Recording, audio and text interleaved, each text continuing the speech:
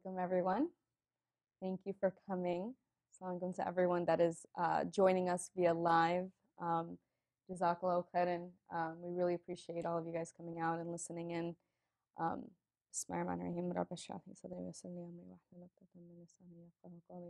My name is Sanaa Subhani, and I am the founder of Wasilah Connections. Today we're just going to talk about a little bit about Wasilah Connections, sort of my story, the journey into Wasilah and how we came about, and what we're doing and what our hopes are, inshallah, for the future of Wasilah and you all. So let's get started. So here I have up our website. We are a nonprofit organization. We started in 2020, right before COVID. So we were able to start right before COVID. But before I kind of go into who Wasilah is or what Wasilah is, I want to tell you guys about me, and so that you guys can go on this journey with me, and I want to take you on the journey with Wasilah, so you can kind of get a feel and picture of how we came about to today, really. So my name, as I mentioned, my name is Sanaa Subhani. I am a divorcee. I am a single mom of 4 daughters, and I am a clinical social worker. So mental health, personal experience, all in one. I got divorced in 2018. And right before I had gotten divorced, we subconsciously have this idea in our mind that marriage is our end all be all. That's what we were raised to be, that we grow up, we get married, and that's it. You have to stay married no matter what. And towards the last year of my marriage, I started having those thoughts of, like, this has to work. This has to go. What's going to happen? Who's going to say what?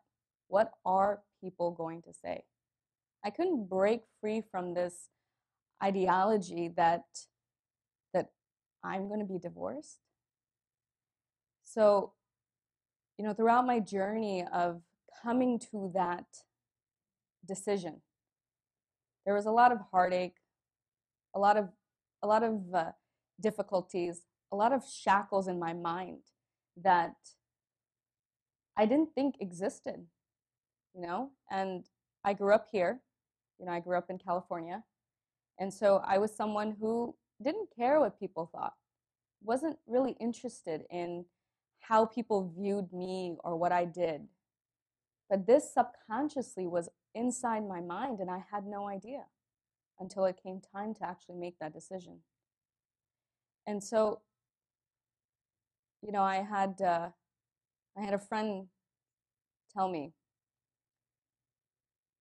before you make this decision, make sure you are 200% sure that the decision that you are making is what you want, and that that you're going to look back and regret your decision. And so I thought about it. And I finally came to the realization that I did what I could. I did everything I could do. Therefore, this is really the only option for me right now.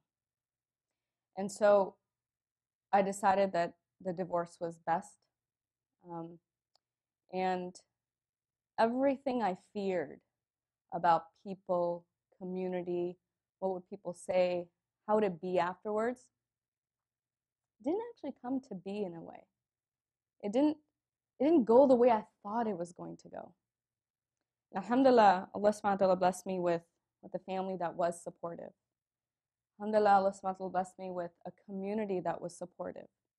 Alhamdulillah, Allah subhanahu wa ta'ala blessed me with friends that were supportive.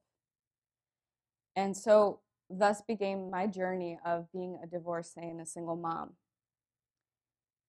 and a South Asian, a Desi Muslim.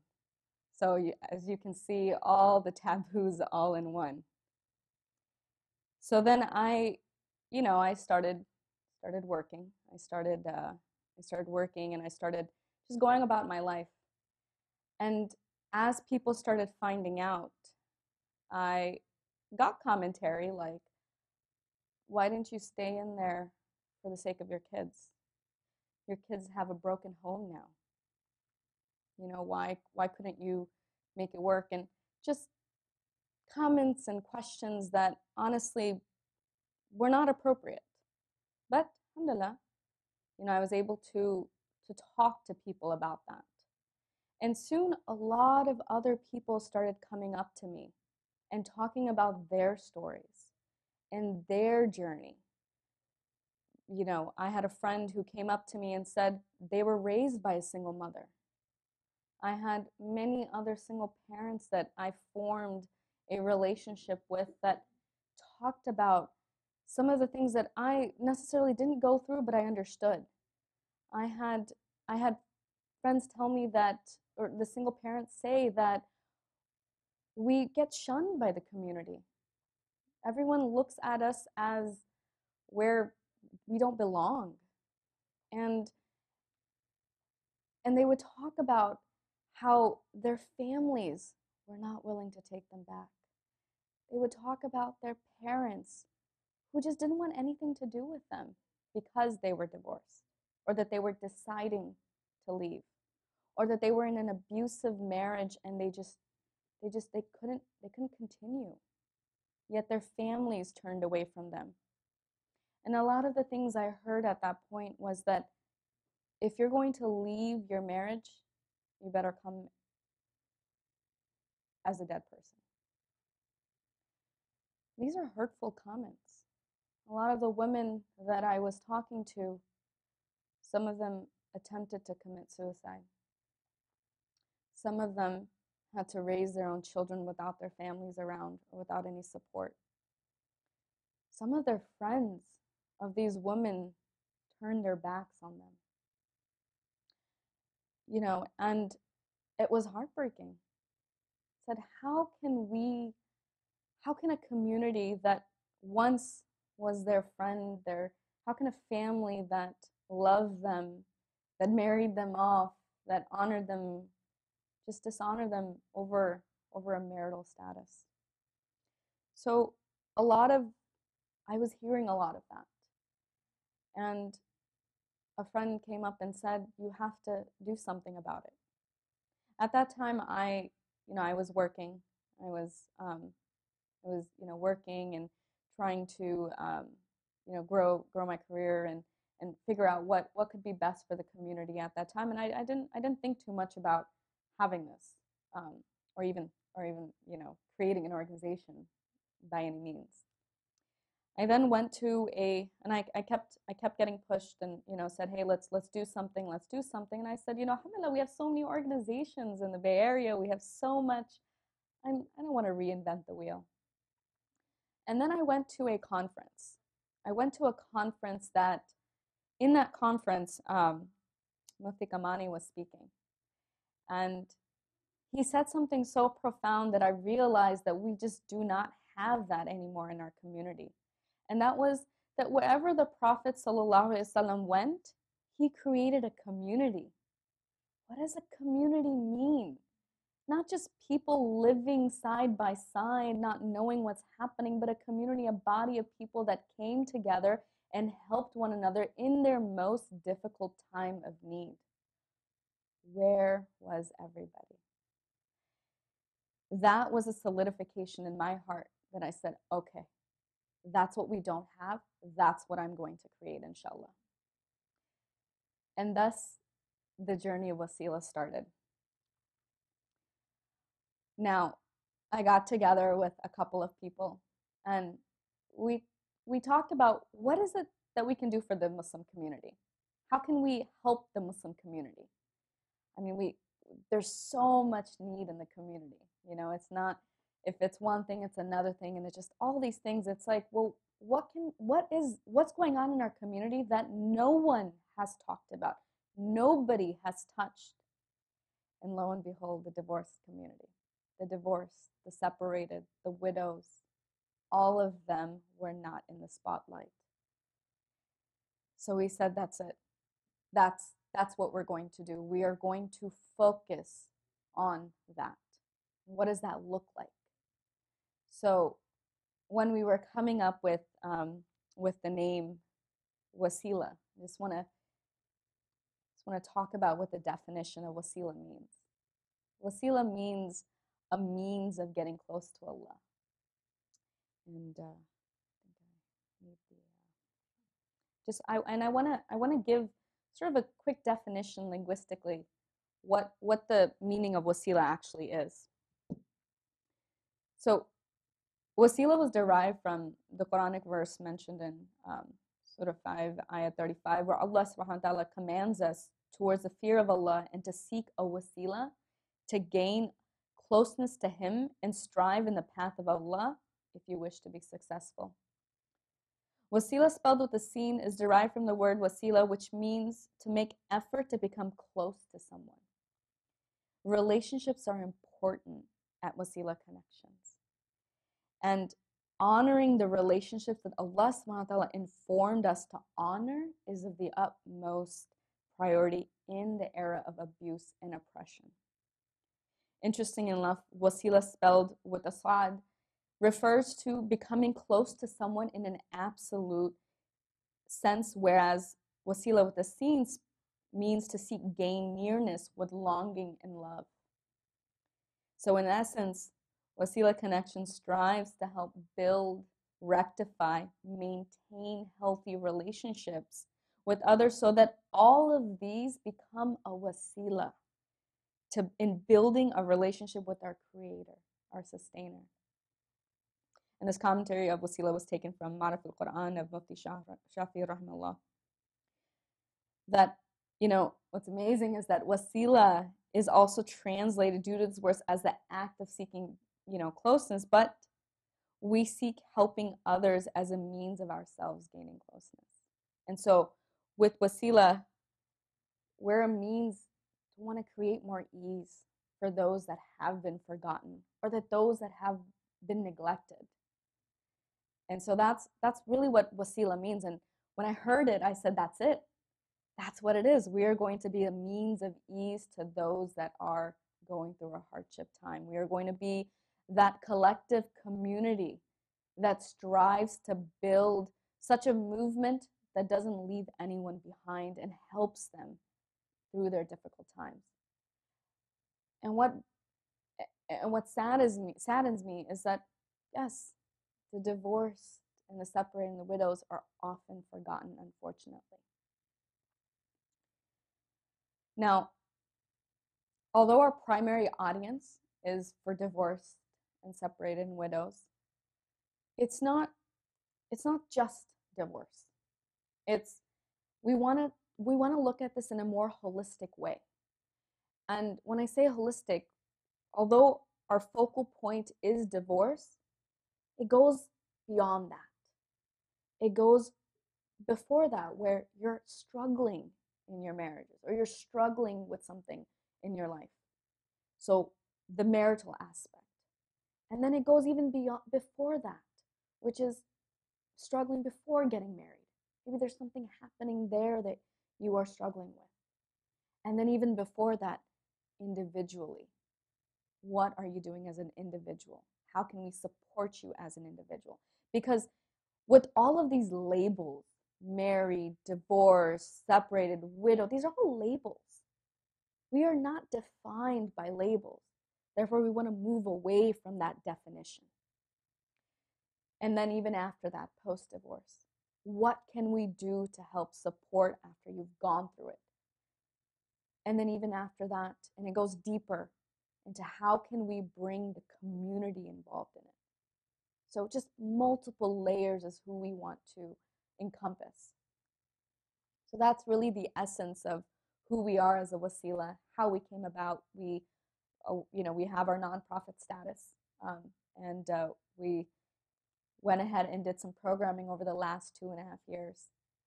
And some of the programming that I have placed up here is we've done co-parenting series. I think it's very important that when you do get divorced, those that have kids that are single moms, single dads, that you now have to take a look at your relationship not as a spouse, but as a partnership, so that your children can thrive, because children are also part of this, and they're often also neglected in this process. We've had other events such as a Ramadan event. We have iftars. We have Eid program, Eid gift basket program for our divorcees and separated and widows and their children. We started a clinical therapy practice. We provide therapy virtually. We also have a religious consultation model where you get access to ulama. I know sometimes it's really hard to reach out to the ulama, and mashallah, subhanAllah, our ulama are trying to do their best and try to get to everybody. We know sometimes sometimes it does get hard to get back. So we have direct access to that. We have parent consultations.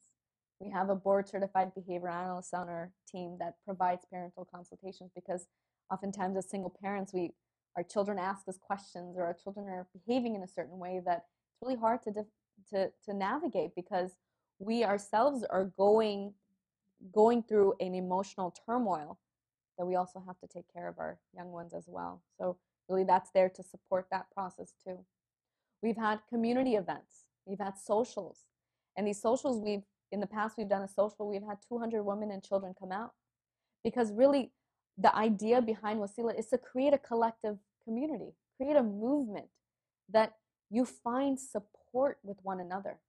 You have support with each other. Because women, we need to, as women and men and women, everybody, we need to create a village.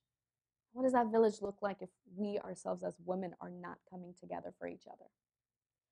So we have community events. We have premarital workshops. We also do support groups for single moms and divorced women, and we also do support groups for divorced men. Yesterday we actually had an event for the brothers. We did a brothers bonfire, and the topic was the manliest man. And we want to cultivate that definition of what does it mean to be a man through the sunnah of the Prophet ﷺ. What does it mean to be a real man in this day and age? So we recently had that, and then we also have a lot of other workshops. We have multiple workshops that we plan out throughout the year, so in Ramadan we have a worship with ease campaign that we do Ramadan iftars, and one-on-one guidance support. Inshallah, we're going to be having that, because I know a lot of the times when we're going through these situations, who do we go to? Who do we talk to? I know a lot of women tell me that it's really hard to talk to someone who hasn't gone through this. And I understand. I understand completely that when you reach out to someone, you feel like, do they really know what I feel? Do they really understand me? Can they really be there for me? And that's a hard question to ask when you're needing that someone. I know a lot of women talk to me about feeling isolated. And that's what our community events are meant to do, is to break that isolation, is to recreate that, no, you don't need to go through this by yourself. No, you don't need to face people that have this idea that they want to shun you. No, that is not us. That is not our ummah. That is not what we are supposed to be here on earth for.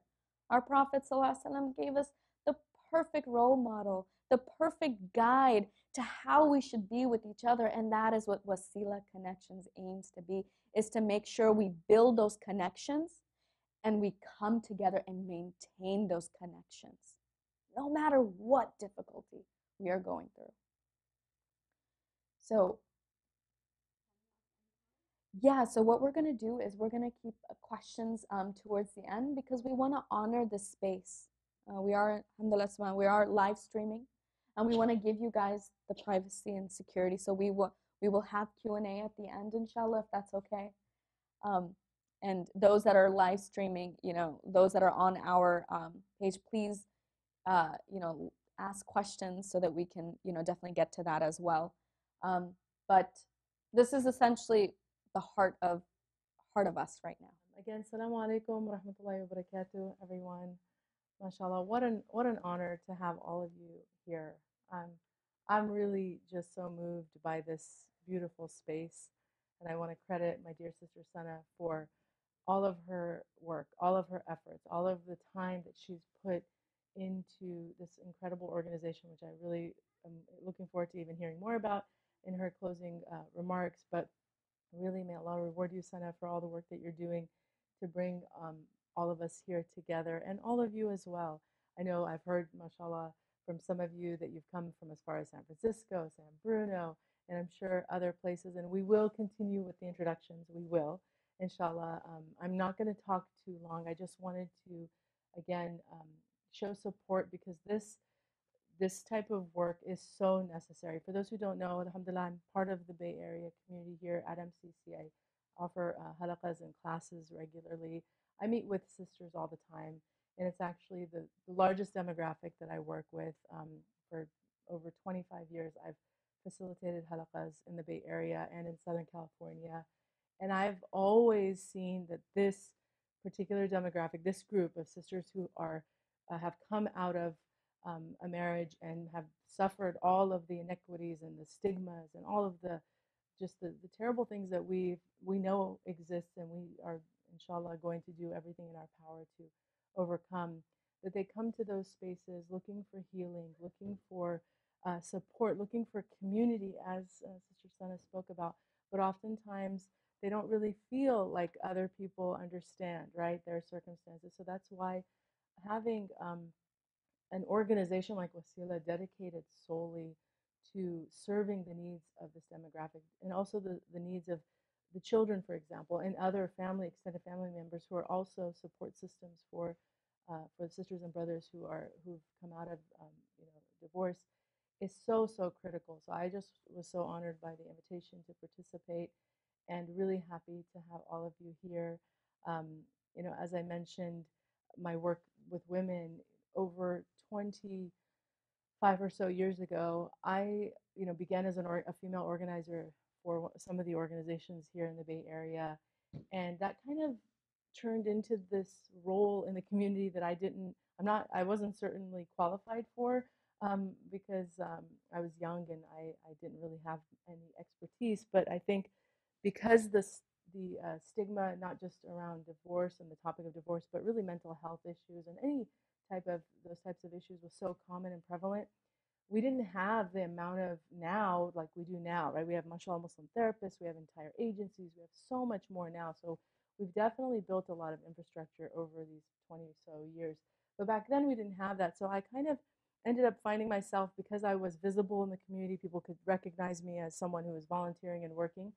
I would, be approached by sisters, some I knew, some I didn't know, seeking advice. They were struggling in their marriages. They were struggling with, the day to day, but also with the heavy questions like, should I stay?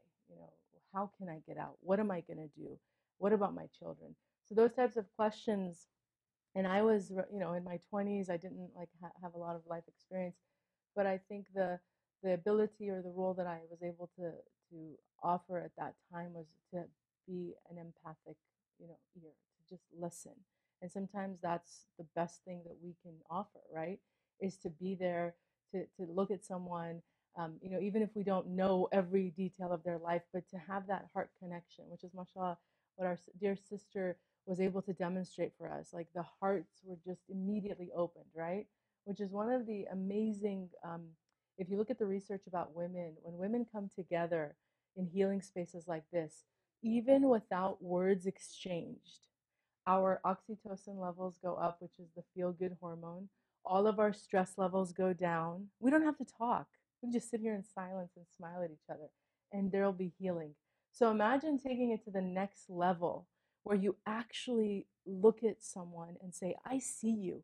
You may feel invisible, right, to everyone else. You may be hidden because, as Sana knows, as all of us know who've been down this road before, oftentimes you feel like you are hidden, right? People don't want to associate with you. They don't want to tell your story or you to tell your story. They want to silence you, right? So to come into a space where it's like you are center stage. We want to see you. We want to hear you. your needs matter to us, and we want to try to find a way where we can support you and fulfill those needs for you, whatever we can do, whatever we can. And so, alhamdulillah, that at that point, though, as I said, when I was on this path of my own, um, I wasn't, there weren't these types of services. So I just kind of ended up having that role. And then it kind of, word started spreading, and I ended up having this, you know, reputation as a counselor, although I'm not. And I always try to tell people I'm not a certified, qualified counselor. It's just, adino nasiha. So, that's about where I start and end with counseling. You can just be a sister to someone or a brother. But what people didn't know is during that time of me supporting a lot of people with their relationships, not just marriage, home life, many things, but mainly marriage, was that I myself was going through a very difficult marriage. Um, and, it was years of doing this work and kind of having a reputation, but at the same time, simultaneously hiding my secret, right? My big secret that my own home was broken. My own home didn't feel like a home. Actually, it was just a house, right? It didn't feel like a home. It didn't feel like something that I was proud of, or I was feeling safe in. And so I kind of sought out community work as a way to cope with my own issues in my own private life. It was for me doing dawah, being in the service of the community, learning. Alhamdulillah, we had the opportunity to learn from some of the great teachers in the Bay. um, that was for me a way to cope with what I was struggling with in my own relationship. And one of the beautiful things that I will always look back at, and I am so filled with gratitude to Allah subhanahu wa ta'ala when I look at that 8-year period of hardship, because some of the most beautiful relationships I have with sisters came out of that. And in the last 2 years of my previous marriage, it was about a year and a half, 2 years, we did work like this, but not in this professional, established way. We would just get together as sisters who were divorced or thinking about divorce or struggling in their marriage, in homes. We would just get together and facilitate conversations and listen to one another. And the healing that came from those circles, I remember I had testimonies right in front of me of sisters who were struggling with suicidal ideation, who had all of these really dark thoughts, but just weekly or monthly, however often we were meeting, knowing that they could come to a place and have non-judgment. Nobody's trying to judge. Nobody needs to. Nobody's expecting you to tell them anything. You share what you want, right? It's your story to tell, however way you want to tell it, if you want to tell it. But there's no presumption.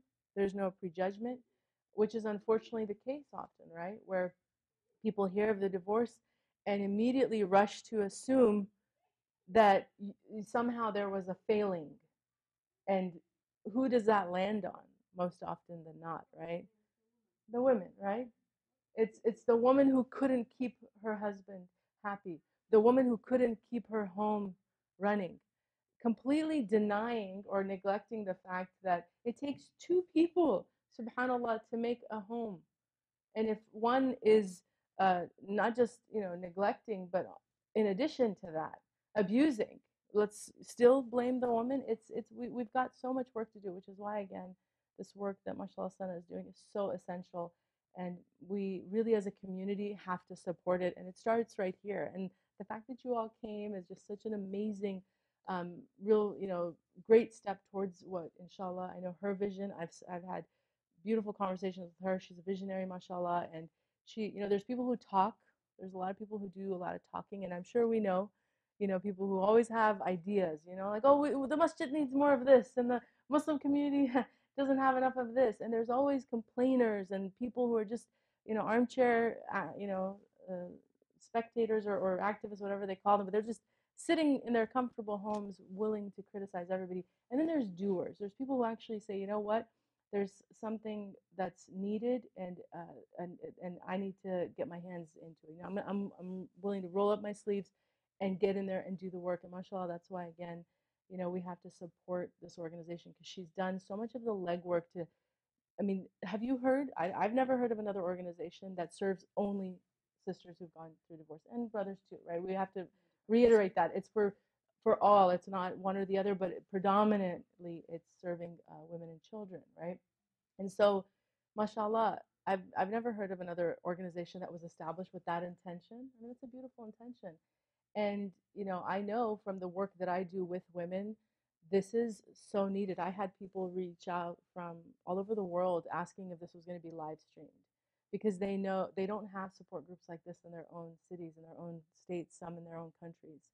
So, alhamdulillah, we're here for that intention. We're here because we need to have these conversations openly. And this is how we destigmatize divorce. We don't need to hide it.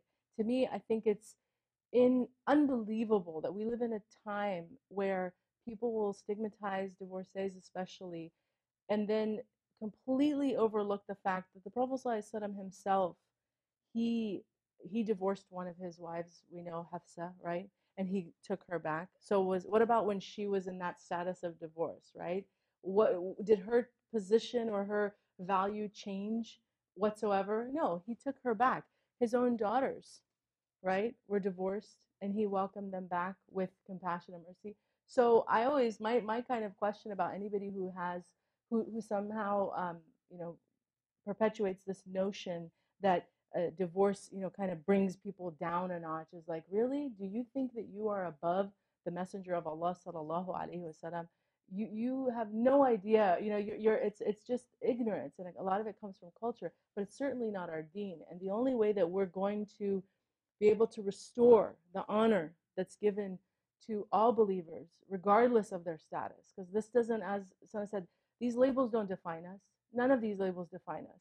And there's so many proofs we can pull from the Sahabiyat. There's Atiqa bin Zayd. She's known as the wife of the martyrs. She married 5 times to khulafa, to some of the greatest Sahaba. She was married, divorced, married, divorced, married, divorced. Did her estimation change in the community? No. The khulafa were marrying her. So this is all, ignorant conditioning that's come over centuries of cultural ideas being put on our community. And we as women have to undo that. And the only way we're going to do that is by telling our stories, by coming together, by not hiding behind, not as long as I've been speaking in the community, I've never hid the fact that I was previously married. I have no reason to hide that. And I know, unfortunately, sisters who feel kind of, because they're afraid of the backlash or afraid of being, treated a little differently, they kind of hide it. And I'm like, no, that this is contributing to these stigmas. Why should we be ashamed? I am nothing to be ashamed about. Alhamdulillah wa shukr lillah. It's a phase of life that some people go through and some people don't. And that's all it is. And nobody should be defined by these things. And I think the only reason why we're coming together in these spaces is not to emphasize the label, but it's to say we have been underserved in our community, and there's a lot of us that are struggling, especially those who are single and who are likely still in court cases and challenging, having all of those legal fights still ongoing, and then not having family support, having to go into community spaces and not feel like the programs have anything to offer to them. This is no longer tolerable, right? We can't let that continue. And so that's why, mashallah, having an organization that's already established, it's a 501c3, we can start to really grow this organization and call on people to support it so that we can provide those services, right? So that mashallah Sana and her team can provide those services to the community and come together in these types of healing spaces that again restore the honor that you already have. You have honor before Allah subhanahu wa ta'ala. You have honor. You're believing women. Inshallah, all of you are you're counted amongst the group that the Prophet ﷺ from the beginning of his mission until the very last words of his last khutbah included as being the ones deserving protection. So you have to claim that, and that's why, alhamdulillah, again, I'm just really excited for what's to come. What the future holds, and I really want so much for all of you who are watching, for everybody who is here and who wants to, whether you're married, divorced, it doesn't matter. If you recognize that this demographic has been this conversation is long overdue, these services are long overdue, and you recognize the importance of it, then inshallah we call on you to to support this work, and to inshallah follow Wasilah, and look into their socials, look at the work and the programmings that they're offering for everybody, for the community, and let's just start having these conversations. And this was kind of like it's a meet and greet, it's like an introduction, but for those of you who came from far distances, it's going to get real and a little bit more intimate once we turn all this off, right? So this is just for for everyone else to really to know about this incredible organization. And I'm going to pass the mic back to Sana, because there's more that she wants to share, and then inshallah we will do those introductions. Okay, promise, we're going to do those introductions, and maybe we'll have some chai and some other treats along that. Jazakallah khairan.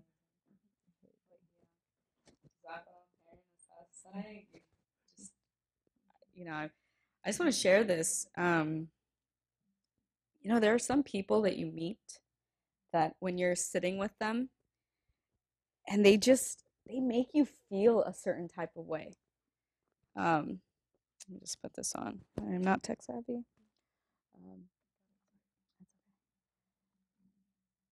I had the pleasure of, I'm just going to share this really quickly because I think it is, I think it's important to, okay, well, I can't. All right. I'm going to tip this over here. Okay. So I'm going to share really quickly that how Allah subhanahu wa ta'ala facilitates everything. I mean, I know the sister was talking about how from where, she was able to see us or come to this, right? I reached out to Ustadha Hosai a couple of years ago when I was starting this, and I wanted to reach out. I want to collaborate. I'm all about this idea of let's hold hands together, because we can do a lot more together than we can by ourselves. And alhamdulillah, Allah's timing is the best. That was not the right time yet. So I continue to do my mission. I continue to create programs, do programs, reach out to people, talk to them. And then this year, I had the opportunity to help out another organization in an event earlier this year in February, and I saw Ustadha Hosai there, and and we got to talking, and it was like my first, like we had we were able to connect. And then I had another opportunity, and we said, yes, let's continue connecting. But of course, as life gets busy for all of us, we're like, okay, let's do it. Time goes by. Then I had another opportunity with the same organization to do another event, to help out with another event. And there I was able to again connect with Ustadha Hosai. And then there was another event, and I think that event, and Majal recently solidified, and we're like, we need to sit down and talk. And subhanallah, as I was sitting and talking with her, just her story moved me. Her mission moved me, and just what she's doing, what she's done, just everything about her just moved me. And I just said, alhamdulillah, this was the perfect timing. This was the timing that we needed to meet. So, never underestimate Allah subhanahu wa ta'ala's timing. We're creatures of impatience, that we want things to happen right now. This pain has to go away right now. This solution has to come right now. But if everything came right now with a snap of a finger, how would we experience? How will we grow? How will we understand and break our own shackles? And subhanAllah, I appreciate Ustadha Hosai coming and supporting this, and inshallah many more of you to come and support our work. So I just want to really quickly talk about how can you as an individual, how can you as a community be a part of this collective movement that Wasilah is attempting to create with the help of Allah and for the sake of Allah. One aspect is the thought process. Destigmatization. There is so much stigma around this. The tragedy is that recently, I don't know if many of you know, but as the death of Sister Sania rocked the community, yes, it was a murder, but the tragedy around it was that she had no support. It was the stigma, it was the labels, it was all of that that led her to be in isolation. She documented it. And how many more women and men, how many more women are going through this day in, day out that you do not hear about it? You are not going to hear about it because they're not on social media, they're not documenting it, they're not doing it, they're suffering silently. And that's why this event is called Breaking Bread and Stigma, Our Forgotten Sisters, because there are so many out there that are continued to be forgotten. There are so many out there that are not on the limelight and don't ever come out in the limelight. So how can we know? How can we see? Well, what can we do with those hidden sisters? And this is what we're trying to do. We're trying to break that and bring them out, because what she went through is not just only her that she went through it. A lot of women go through this every day in, day and out. I have many women that have come to me. I started when we first started Wasilah, we did a in-person support group out here in the Bay Area. Do you know how many women showed up? 30 women showed up. I myself was shocked. I expected 10 or 12. I said, inshallah, maybe there's more. But that many women and many more were sharing their stories of abuse, of domestic violence, of emotional abuse, many, many reasons. And even some that just, compatibility wise. And it's okay.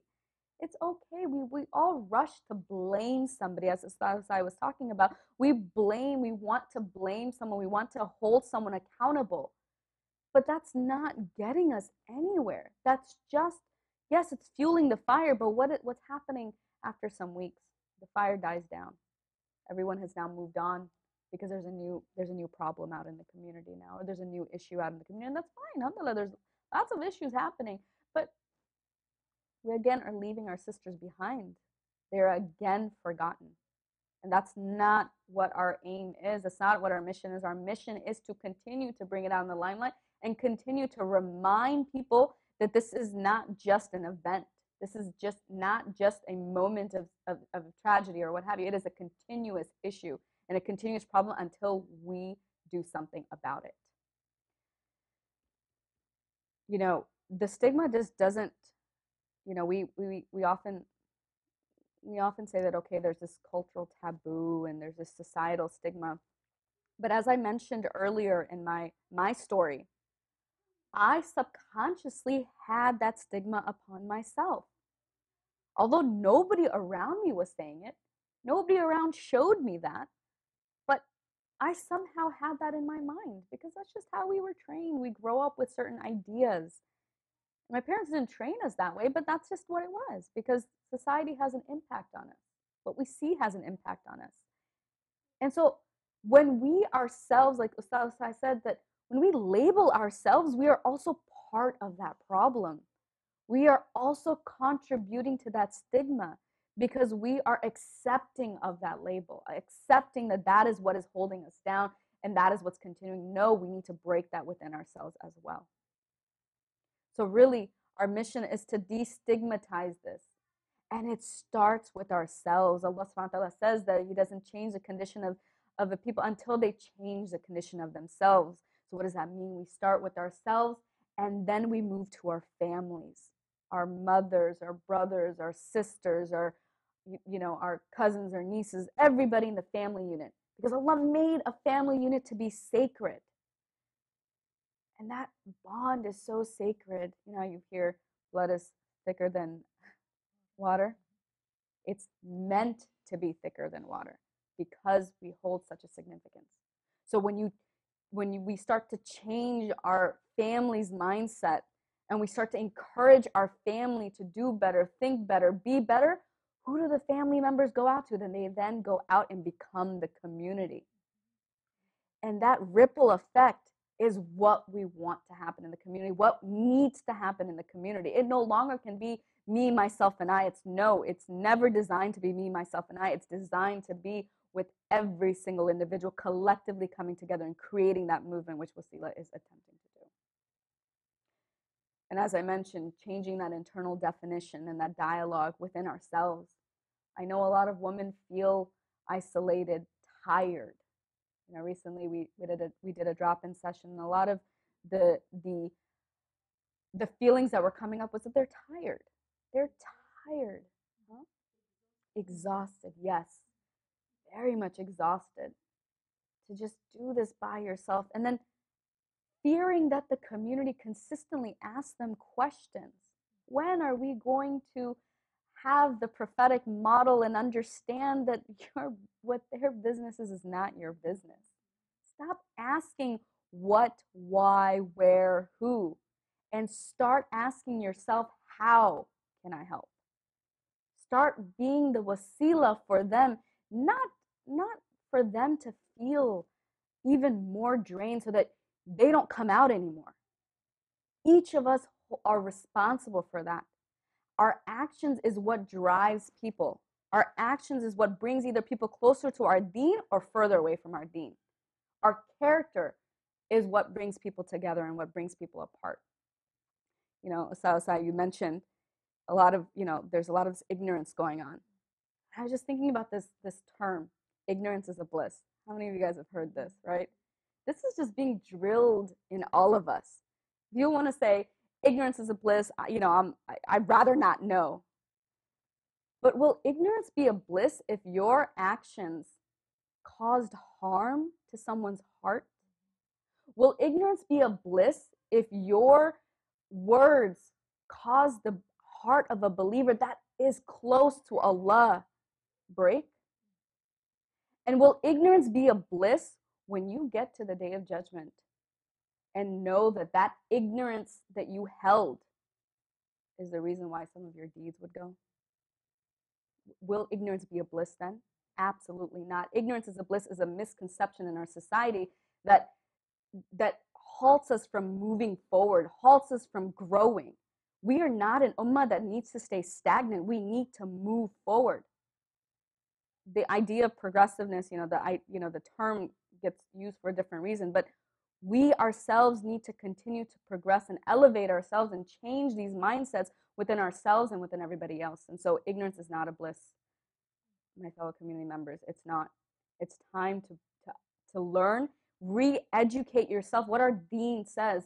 We're not going away from our deen. Our everything that we do is all embedded into our deen.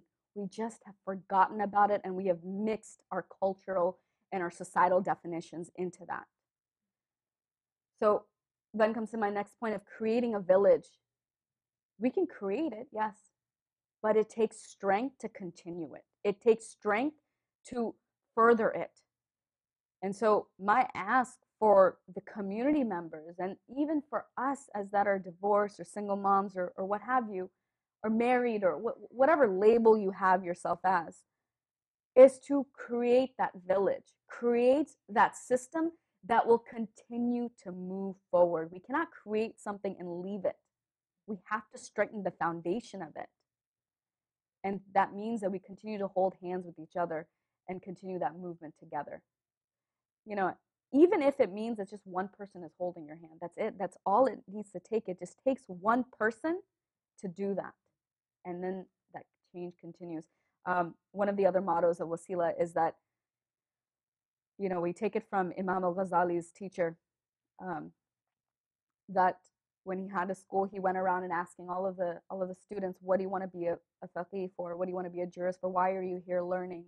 And forgive me if the story is wrong or is this something that I've heard, and that everyone wanted it for a worldly gain, and why they wanted to become and Imam and the teacher felt that, why am I doing the school? There's nothing. But until he came across Imam al-Ghazali as he was a student, and Imam al-Ghazali said, I'm doing this for the sake of Allah. And his teacher said, that's it, just one. All I need to do is have one person, and look at Ihya al-Madin all came from Imam al-Ghazali. Everyone is, knows him. Just one. So really, that's our motto. Even if one person, I was just telling myself, even if one or two people showed up today, that's enough, because those two people then go out in the world and then multiplies and continues and creates. So some of the action items that we, want to request everyone to do is that we have a lot of programs. We have a lot of things that we have going on, and we want to make it known as one, we have surveys out that really bring out your opinion, because each one of us have a different story. My story is different from your story. Your story is different from her story. And her story is different from her story. So I can't sit there and say I know it all. I don't. I don't know all of it. So you have to help me know that. You have to help me create these programs that are going to be beneficial. I don't want to create them just to create them. If it's not going to be beneficial, then it's not worth it. So we have surveys out that take your information, and all are anonymous. None of your information is going to go out anywhere. We value the idea of trust in amana. So please take those surveys and tell us what your concerns are. Tell us what you need, and and show us what it is, because that's what we take and that's what we continue with. So I'm gonna have in this next slide, I'm gonna put up some QR codes which will be easier for you to access. The other thing is sign up. Sign up to be a wasila, either for yourself or for others, but be a part of our movement. Be a part of what we are doing, because this all requires all of your help. So sign up, and whether you want to be, want to stay connected, or whether you want to know other programs, or we're constantly creating, constantly doing more. So sign up and get connected with us. That's what our last part of our name is, which was Wasila Connection. We want to maintain the connections with all of you. And then there's a program called Gems of Wasila. I haven't officially announced it, but this is my first time that I'm going to announce it. Our team, mashallah, beautifully created this. We want to hear your story, because how will anyone know what is actually happening if we don't create a voice? We want to create that platform for everybody to have the opportunity to share their story, whatever struggle you went through, or maybe whatever helped you. What helped you get through that struggle? Because we're all looking for something. We're all looking for some sort of help. So maybe perhaps your story will help another individual. Maybe you talking about your story will help you. You know, and I'll go through some of my own personal things that have helped me throughout my time. But we want to hear you. We want to hear your voice. So please do, have the, sign up for that, and share what your stories are. We want to create that. And lastly, I will say this, I'm not here to ask for money, but an organization can't continue without some sort of funding. So all the viewers that are watching us, I encourage you, really, and I tell this to my team all the time, if I could get 500 people to just do $10 a month, you know how much that can go? It can go a long way, just $10 a month. Be a member of Wasilah, and be the reason for an ease for another believer. Allah subhanahu wa ta'ala will help those that help others. You have a front row seat ticket to Allah subhanahu wa ta'ala when you help another person in need. Allah will take care of all of your needs. Just imagine if your $10 a month does exactly that, that brings a breath of ease to somebody. Imagine going on the Day of Judgment and Allah subhanahu wa ta'ala telling you, go to Jannah, and you're wondering, oh, what? Like what, are you serious? It's like, yes, because that one action of yours that you thought might have been very small, but was so great in the eyes of Allah. So inshallah, I ask that everybody look, check us out. Here are all the QR codes for everything that I've talked about. We have our email that's put up there. Please reach out to us if you have questions, concerns, just want to talk to somebody. Come talk to us. That's what we're here for. We're here to hear you guys. So please, if you know anyone who needs this service, or who wants to talk to someone, or just is going through a difficult time, let them know that we're here. We're here to help. We're here to stay. And we're here to continue this.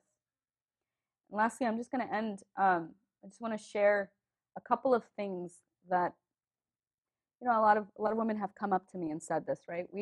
We're in this era of social media where people are posting pictures, showing their amazing life. MashaAllah, may Allah protect everybody. I mean, but let's just say it, that's not the reality. Every individual is going through something. Sometimes our heart, we look at another, maybe a couple, or maybe we look at someone else that's having a great time, and you're like, I wish I could just be like that.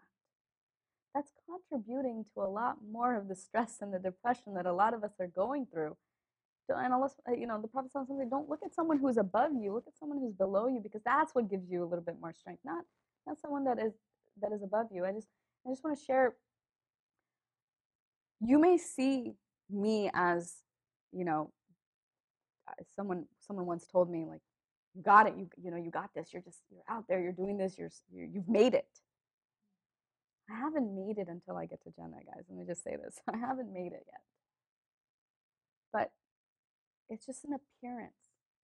Just like all of you, I have nights where I cry. I have nights where I'm tired. I have days when I am depressed as well. That's kind of weird hearing that from a clinical social worker that's like, what? You go through depression too? No, all therapists need a therapist.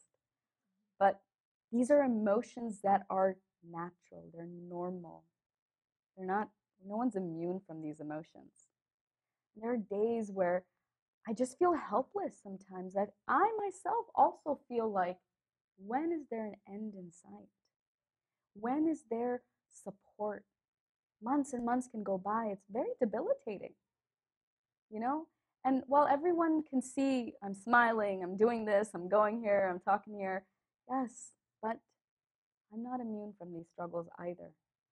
So some things that have helped me, and I just want to share, you know, one of those things that have really, really helped support me throughout my journey is when I was married, I came across this lecture by Shaykh Muslim. Not sure what his last name is, but he was speaking at the RIS conference in Toronto years ago, and this was for the youth. But I found it very beneficial for me. And he talked about how the Prophet ﷺ, the year that he had just lost Khadija radiallahu anha, the year that he's lost his uncle, and then he was at Taif and he was getting pelted with rocks and bloody. He was bloody. And in some narrations, they say that he also didn't receive wahi for 6 months. But the pain that he was going through was heavy. And then the ayah comes that we know the condition of your heart. Allah subhanahu wa ta'ala is telling the Prophet, he knows the condition of your heart. Just let's think about that for a second. You and I can share a common story, a common emotion, but really the depth or the intricacies that you're going through, can I actually know that? No. Can you know that about mine? No. We're individuals, and the individual pain that we go through is very, very unique to us. But Allah is saying that we know that He knows the condition of each of your hearts. Also knows the condition of this mic if I knock it over. He knows the condition of your heart. Who better than your Creator to know it? Who better? And then Allah subhanahu wa ta'ala says, remember me. Why does Allah ask us to remember Him? You know, a sheikh of ours was talking about this, where there was in Alam al-Ruh, the world of souls before we came to light here, Allah subhanahu wa ta'ala manifested Himself as best as He saw fit, and we as souls connected to Allah. So Allah is asking us again to our souls, remember that connection, remember me. That's why it says that when you start dhikr, you're remembering Allah, if the heart is found rested, because our heart is our soul. Our soul is rested. So then Allah subhanahu wa ta'ala goes on to say, be like the people of sajda. He could have said, go make wudu, pray, 2 rak'at, put your hijab on, you know, Yes, he could have said that, but he just said, be like the people of Sajda, because when we are in such extreme pain, we are just crying inside, screaming inside with this unbearable pain. We just need to drop our head down because our Creator is the closest to us than our jugular vein. And there's no veil between you and Him when you were in this most broken state. He is the most closest to you at that time.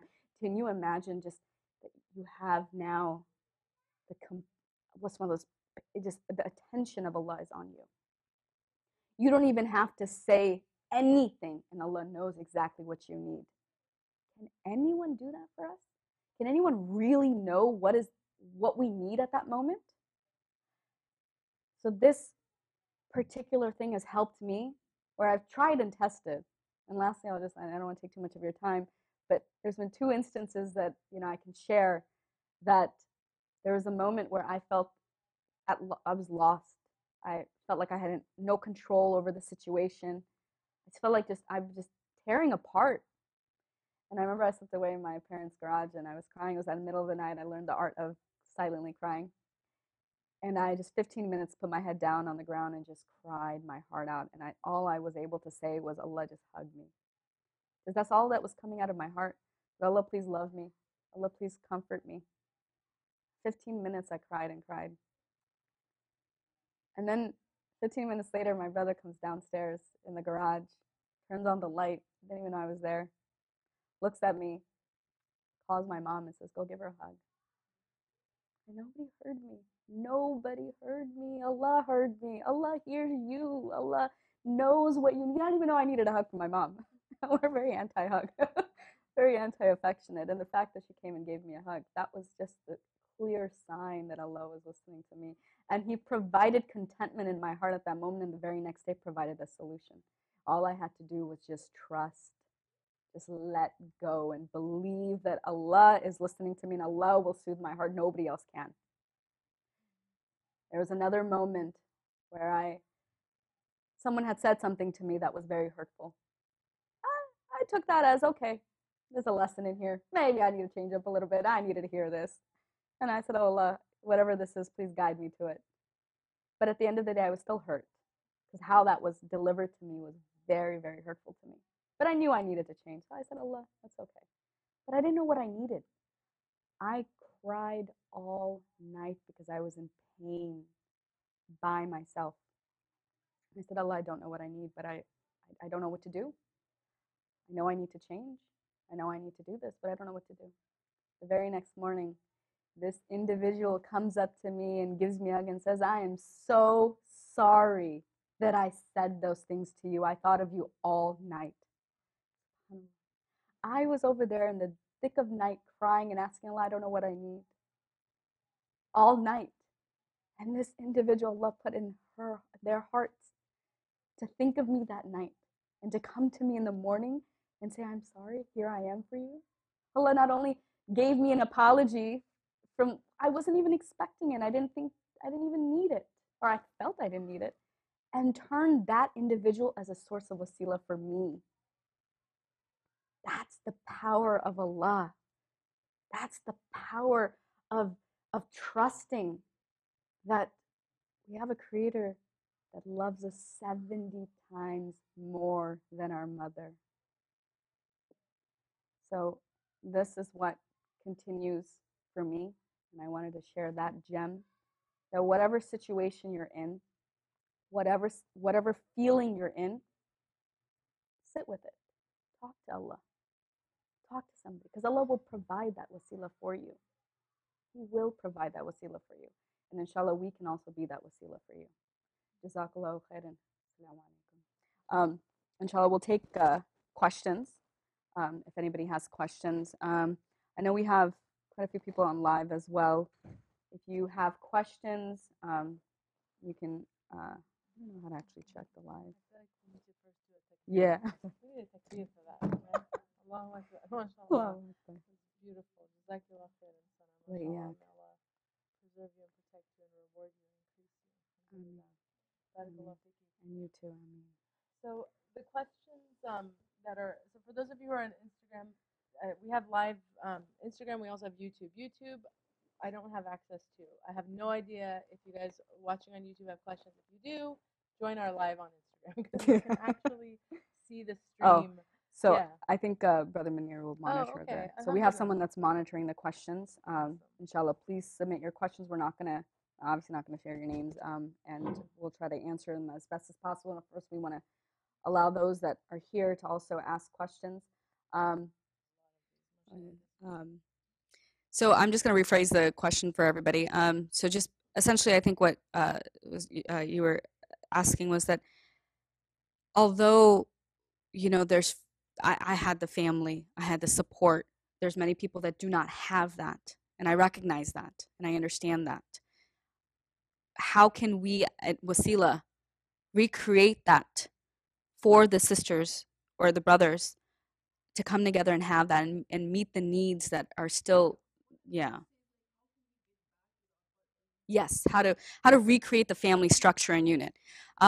So I'll just share a couple of things, right? I've been divorced for 4 years. I am still divorced. I'm not remarried. I think that's the next challenge, right? And that actually not next challenge, but that is a very serious challenge, or it's a big issue, because in the community what we're seeing is the stigma continues, that brothers are not, you know, considering women that have been previously divorced. There are some brothers that are not even looking at the women who have children, who are single moms. There's also the family unit where the stigma continues, where the mothers of the sons are also not okay with that. There's the families that are not okay with that. And then we have the issue of, do we have men out there that are men that are going to take, I'm just, you know, that are going to stand up and take the stance. I'm just going to share a couple of thoughts on it. Number one, that's what we're doing. We're changing the mindset. We're trying to change the mindset of every individual to stop looking at our sisters that are single mothers, that are divorced, as something that is a bad thing. To stop feeling like you're less than the one that hasn't been married before. And it is hard. It is hard. I'll share a story. I'll just share the story on my platform. I tend to share these stories a bit of my own journey and struggle with that. Is that, you know, we also have mothers who, there was a brother who I considered, and his own mother was a single mom who got remarried. She had 2 children, but she was not accepting of me because I had 2 more children than she did. So that stigma and that hypocrisy exists not only in the men, but also in the mothers and the women. So that's why we tackle both ends of it. We tackle the women as well, and we tackle the men as well. We recently just had an event yesterday. Yeah, so we are starting. So that is one of our goals, is to start this trajectory of teaching our men, or inviting our men to have these real, raw conversations of what does it mean to be a man the way the Prophet ﷺ was, and the way he ﷺ taught us. As we know, everybody likes to say, oh, the Prophet ﷺ, you know, married Khadija radiallahu anha. Everyone talks about how the Prophet ﷺ had multiple wives. You know, there's, yes, that's,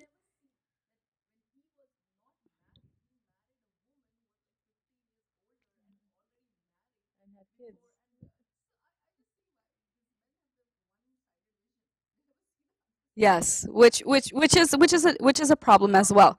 But what I think at the end of it, right, as we continue to change the definitions in everybody's minds, inshallah, that we continue to talk about and continue to inject in our communities and our families on how to actually think about these things and how to actually bring those lessons into our lives and implementing those lessons into our lives. I will say that there are men out there that do marry divorced women, that do marry single mothers, that I have come across many of them as well, that there are brothers who have stood against, not against, but stood their feet down and said, this is my decision, and that I will marry this. Yes. Yes. Yeah, so in that regard, Wasila is going to continue to have these programs to continue talking about these things, co-parenting, blended families, how to navigate those challenges because those challenges are there with blended families as well. You're now bringing together two families with children, and it's becoming a bigger family unit. How to navigate those challenges. So inshallah, in the future, we are actively working on things where we can provide that support to both individuals to really work on that. But I think Sister Sai, yeah, I think you might have something. Yeah, no, Jazakallah khair. And it's such a good question because I think, as mashallah, Sana's already elucidated, the aim of this organization is a very multifactorial. Like there's a lot of different, aspects to what the vision is for this organization. But I think the biggest thing that we can do now, the starting point, is the unlearning, right? Which is what the destigmatization is. It's unlearning. We have to teach our communities, from our men to our women, our leadership, every aspect of our community just needs to unlearn whatever conditioning they've been conditioned to think about this word divorce and relearn the prophetic way. And until we do that, we're going to keep, hitting these barriers. So I think that's why these types of conversations are so important. Honest conversations about openly sharing, openly talking about divorce. There's no shame. There's no stigma. I don't walk with your head high. What do you have to walk into a room and feel as though, oh, someone's judging me? Don't let them judge you. Show that you have izzah because Allah subhanahu wa ta'ala created you with that. And He's the one that you are, upheld by. You don't need to look and to other people's, opinions of you and then determine your self-worth from that. So it's on us as women to hold our heads a certain way and walk with that honor. And it's also on organizations like Wasilah and other teachers or people in the community who can start to reframe these conversations. So we call on the leadership, we call on the brothers and the sisters who are in these positions to start to talk about this topic of marriage and divorce. And especially, I think we need to start talking about them together because sometimes the conversations are separated, right?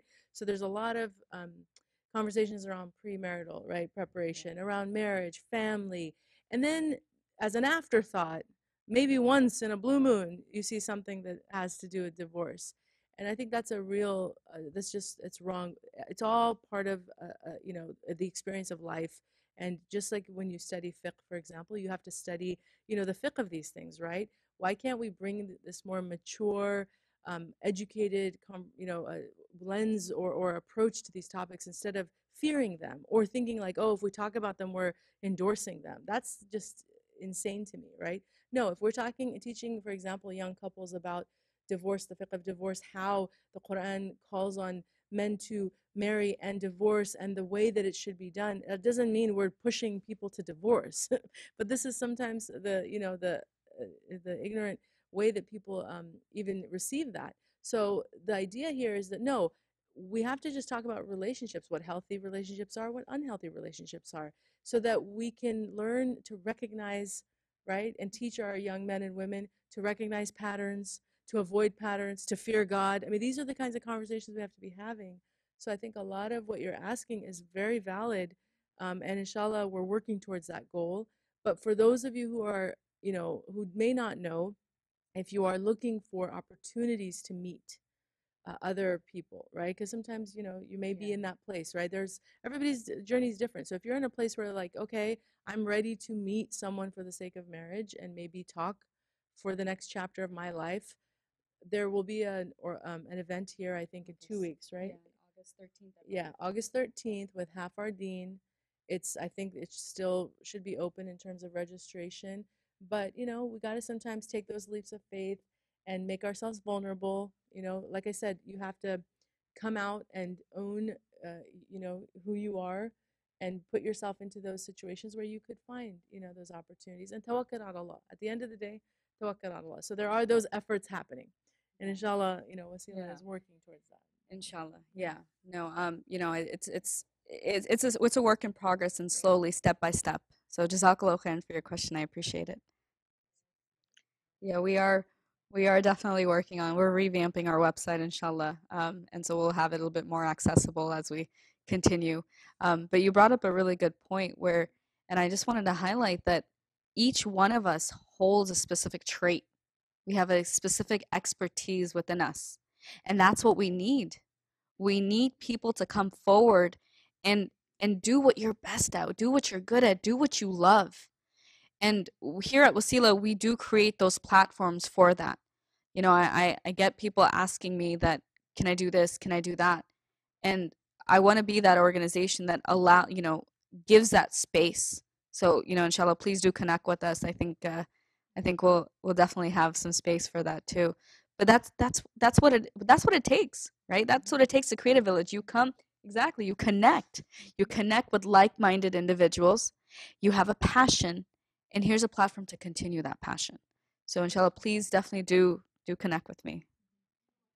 Yeah, so I hear a couple of different questions. One, I hear, is there any legal help or legal support on how to navigate the legal needs of what's your rights and what's there. The second question I think I hear is that how to navigate, informing the kids and how to work through that. Um, yeah, step by step. Let me answer the last one. We do have co-parenting series, which although it says co-parenting, we have multiple people just come, normally not the co-parent. We like both the parents to come so both parents can hear the information, and we go through that. We talk about how to navigate some of those things. How do we talk to children in different age levels? What you can say.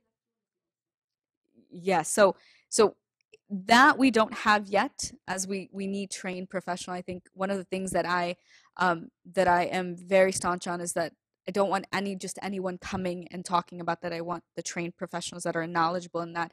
I'm in the ABA field, so I understand. Yeah, so I understand what you're saying. We have a BCBA on, there that can actually provide that support. So we do have that service for the BCBA. So you can definitely check us out on the website. We have a link for that.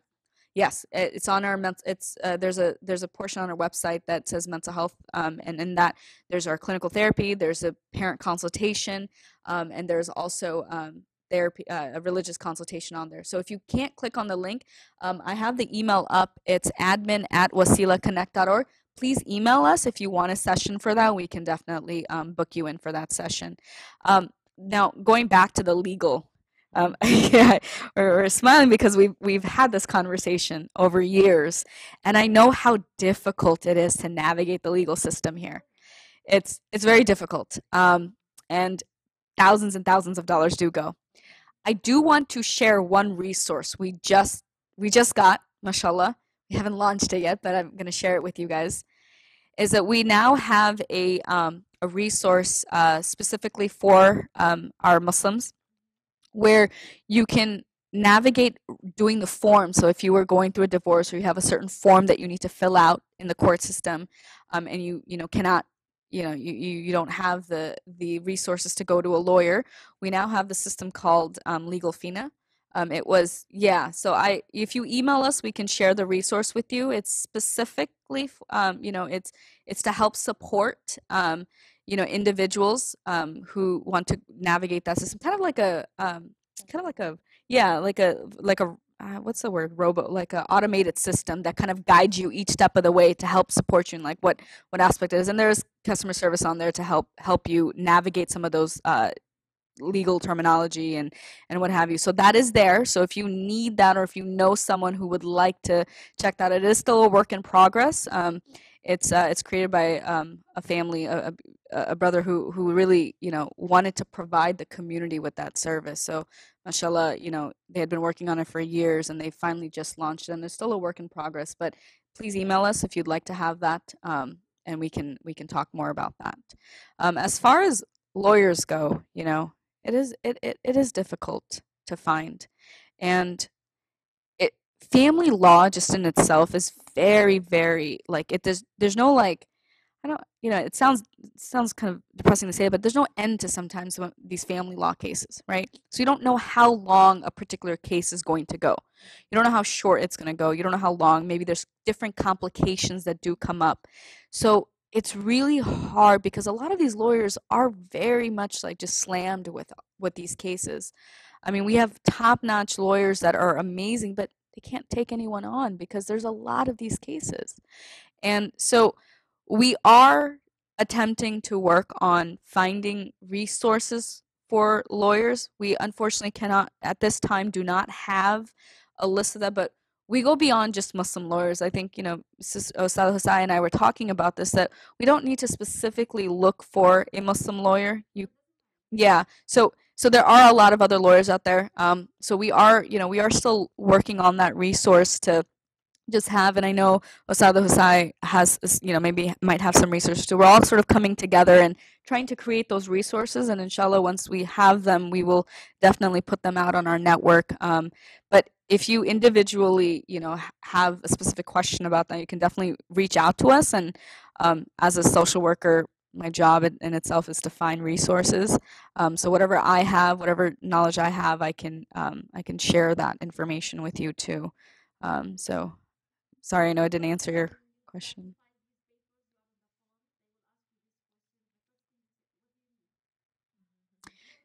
So interpretation.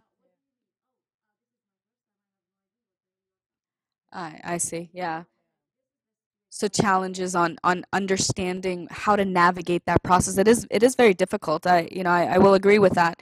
I myself went through that process. It's hard to understand the legalities, and yes. We actually had a workshop that we had it about maybe about a year and a half ago, to just kind of talk about some of those terms. Wasila will inshallah will take that feedback. Yeah, we'll take that feedback, and inshallah we'll reconsider trying, talk about it. The sticky situation is that everybody's situation is different, and there isn't just a one answer to solve everyone's, or a generic thing that lawyers can share. But I know there are some lawyers that provide free consultations. And those consultations are helpful. So inshallah, if any of you, or if you know people who want some of those resources, inshallah, we can try to help support that. But yeah, yeah, and that's what we seek to solve, right? It's guidance on what to do, where to go, resources. We actually have something in the works. I mean, it's there. We haven't completely launched it, but I'll just share it. We have an intake form that you can fill out and request that you have certain needs and you're looking for certain services. And that's what the surveys are for, actually, to gather the information of how many people are in need of a specific service, like, for example, legal help, financial help, job skills training, housing resource. So that's what right now we're in that stage of collecting that information so that we can actively make those skill set and that specific resource for it. Yeah, so we are the surveys right now. That's the phase that we're in right now. Is that we're taking that data right now, and then inshallah, we actually, subhanallah, we actually talked about this. Me and Ustadha Hosai talked about how each of us are in a different phase of life, even with the divorce. Some of us need emotional support. Some of us need hands-on job training. Some of us need educational grants. Some of us need, legal help, financial help. So there's different areas that we can touch, and that's what we are currently creating, inshallah, where we can provide that support and services for. So we do have that form, inshallah. We will post that up. If you connect with us and be on our newsletter, we do send out some of those informations, and so inshallah, please keep a lookout. Soon we'll have that up. But in the meantime, if everyone is looking for some sort of help, please email us at admin@wasilahconnect.org, and ask us, and that way we can individually see what your needs are. And we have, mashallah, a lot of organizations that have those resources too. So, we're looking to not reinvent the wheel, but also, collaborate with these other organizations to provide the support. So I have in the past, someone has come to me for an housing issue or a rent issue. I will connect them with another organization. And MCC, mashallah, is a beautiful organization that really helps support these matters too. So I can definitely connect you with some of those resources too, and where to look for them too. Yeah, Jazakallah khair. And the question was, what are the resources and support for our youth, and our younger, our children, as a single parent? Um, So this is something that, we definitely recognize that, me having my four as well, I constantly think about what can I provide for my own children. Um, so we are, working on, that's where our community aspect comes in, where we do community programs, where we do socials. We will have more programs and events and activities really to connect our youth back into our community. And that's really, a lot of the masajids and a lot of the organizations are actively working on this as well, where they're, we're creating programs for the youth to join. That way they're, finding, some sort of support, because us adults, we can sit through this lecture. We can sit through a support group and a talk therapy. We can sit through all this, but our kids cannot. And that's not something our kids want, right? So we have to think on their levels, where what does a 14-year-old like to do, you know? For guys, maybe, play basketball, go to the beach, go to the movies, whatever is your child's like. We're trying to create those type of programs, and those community programs. So that is something that we are actively working on. Please stay tuned. There is going to be something happening soon with that. But we do hear you in terms of like what other support systems are there. There's a great organization. They do a lot of youth events too. It's called Al Misbah. I know they're pretty far. They're in Sacramento, but they do a lot of programs for youth as well. MCC actually had quite a lot of youth programs as well. I know because of COVID, a lot of those things have stopped, but I know they are reemerging with those. So please connect with this Masajid as well. Get on their mailing list and see what other programs they have for you. There's a lot. I know there's a new community called the Centerville Islamic Center in Fremont that they also are providing. They do soccer camps, they do basketball camps, they do I think I just recently came across a flyer in the Fremont area where there's a wrestling club. So there's a lot of programs coming up now for the youth, but part of the issue is that getting that word out there and seeing that. So if you have questions about that or ideas about that, please email us. We are connected in different communities that we can give you that resource and send you these flyers and send you this information of that. So there's like, I think there's an arts and craft for girls coming up, or there's like a kickboxing. I know there's like a kickboxing class. So there are lots of programs out there, but inshallah, with Wasilah specifically, we are actively looking at that. We have a lot of work to do. We have a lot of ways to do, but we are actively considering that. And inshallah, in the future, we should be able to provide more programming for that. No, Jazakallah khairan to all of you. I just wanted to reiterate, I think, mashallah, from having heard directly from Sana over the course of many conversations, the vision that she and her team have. There are so many, all of these concerns about, legal, as we mentioned, aid, financial aid, providing resources for childcare, especially for single families. All of these things are on her radar. It's all there. It's just a matter of getting the support from the community and obviously hearing from you. So that's why I wanted to just really do another push about the importance of these surveys and the data that she's collecting, because when she can analyze that, the majority of the submissions were highlighting this particular area, or maybe a percentage was, then she can know how to distribute those resources, how to allocate funds, how to do grant, because she's also looking at grants. So mashallah, they're really actively trying to meet the needs of your needs, but we need to hear from you. And we also need to have more and more sisters join. So if you know sisters who couldn't make it today, please encourage them to follow these take all these QR codes, share it with them, and let them know that data is really going to make the difference here. The more information she can get, the more she can hear from what your specific needs and wants are, the more her and her team can really come together, and assess how to do that.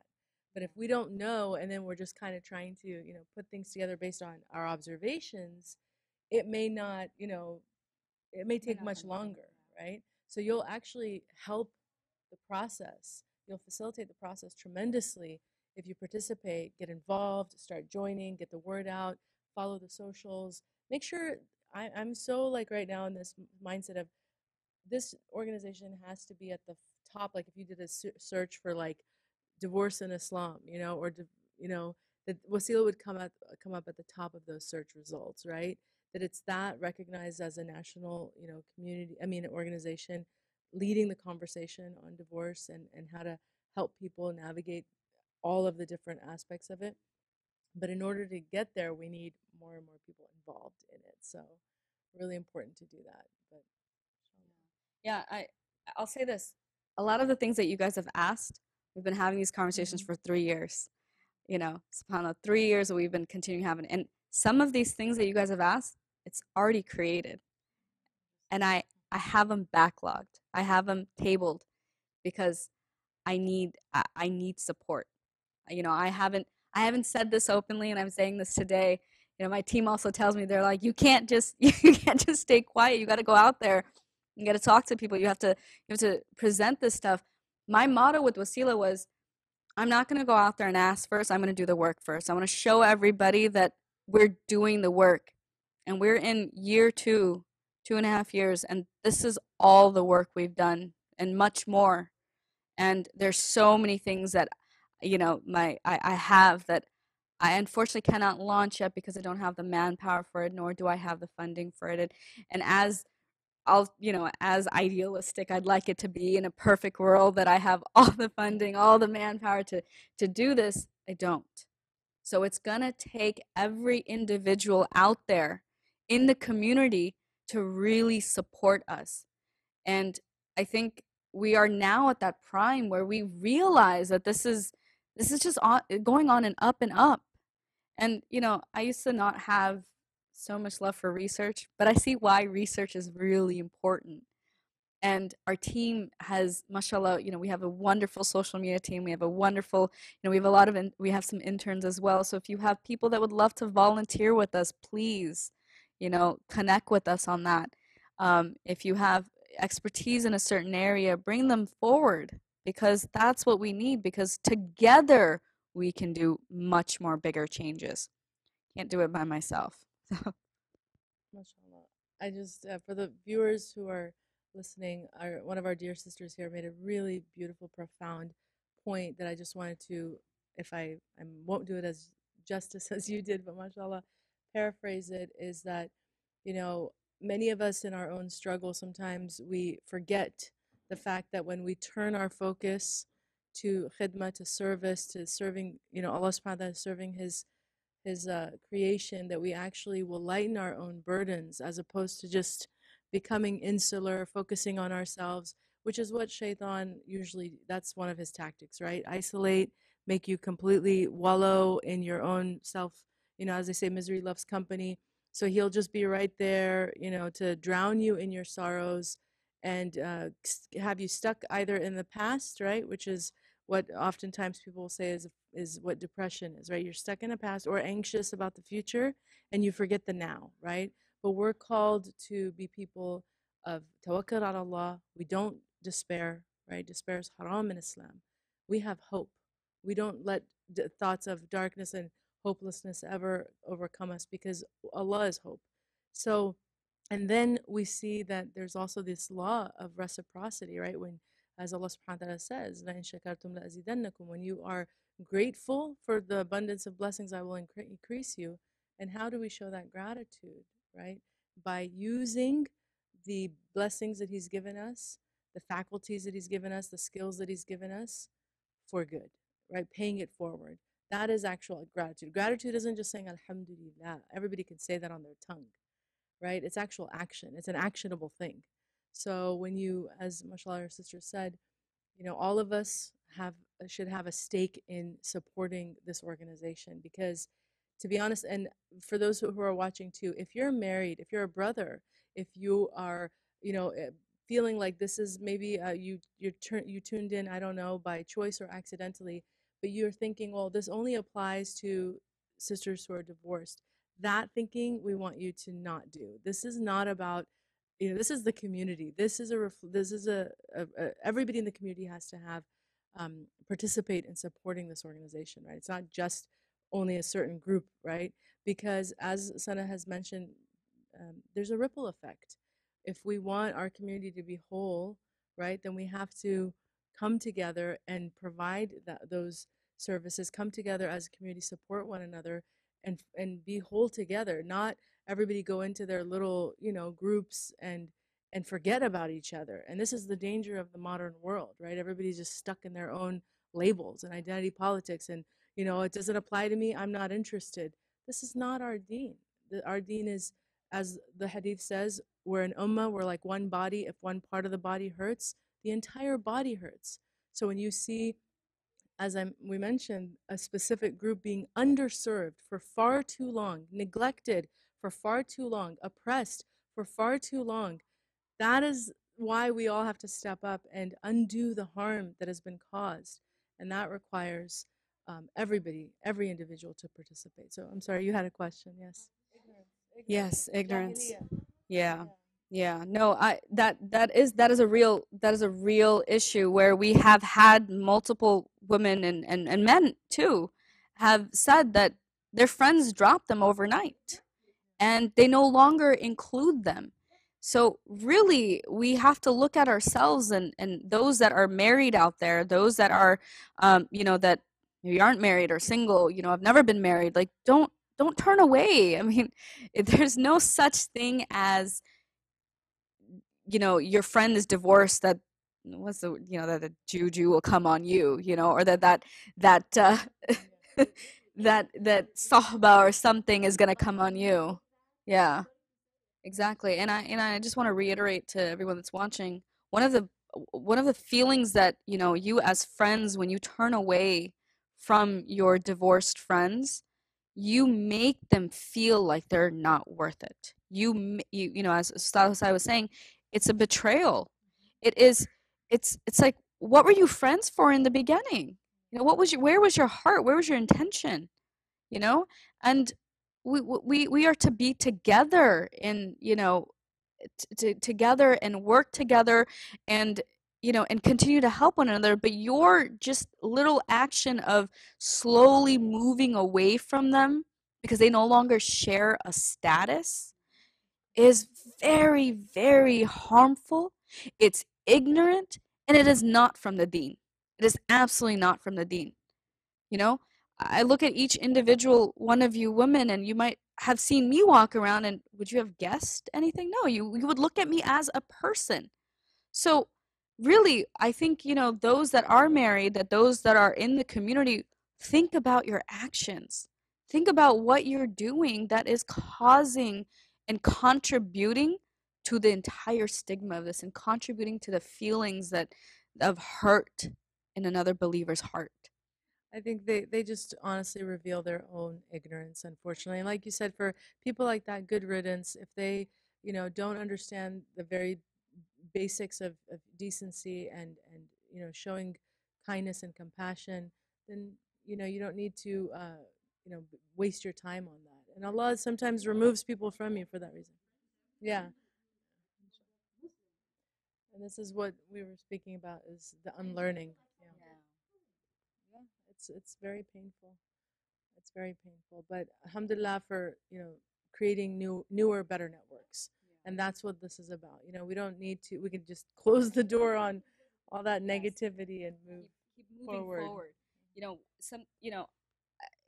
As a final thought, I'll share that as Ustadha Hosai was saying, that Allah subhanahu wa ta'ala will reveal who is beneficial for you, who is not good for you.